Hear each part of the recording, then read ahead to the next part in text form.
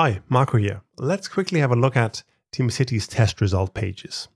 When you open up your project, or rather your build configuration, then you'll see a table of the past historic builds. Build number 47, for example, had 6 tests that passed, hence it's a green build.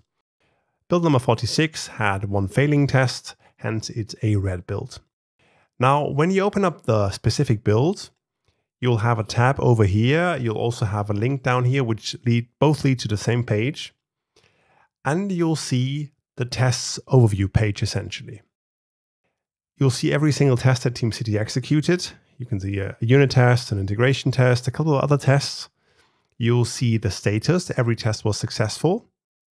You'll see the duration that a test took, less than a millisecond, a second for the integration test, 300 milliseconds for another test, and even the order the tests ran in. Now, what's interesting is that TeamCity already said that one of these tests is flaky. And that is because here in build number 47, right, the test is successful. If you look at the changes, there were actually no changes pushed to the Git repository. But when you go back and have a look at build number 46, you can see that one test failed, right? And that one failing test is actually that very flaky test. And TeamCity notices that and then highlights the test as flaky down here, right? Or when you have a look at the build configuration, there's even a tab called Flaky Tests, where you can see the very test method that fails, how many failures there were, what the flip rate is, and that sort of stuff. Very interesting. Now, again, let's quickly have a look at the test section here, because there's a couple of other things you can do. You can download all these test results as a CSV, for example, and give them to your manager. But what you can also do is you can have a look at the specific test history of a single test method, right?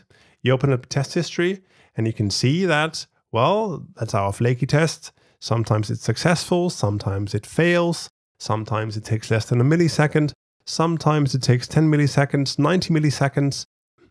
And you have that all in one place in a nice little table or in a tiny little diagram where you can see that, well, in build number 21, the test took 6 milliseconds, right?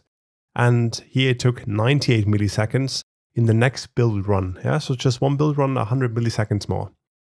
So have a look around, play with the test results page, make sure you're using the TeamCity built-in runners so that they can feed the data from Java Maven, for example, straight to TeamCity. Otherwise, if you're just using command line scripts, you'll have to do some elaborate manual work to get these test reports working. Other than that, that's about it. Bye.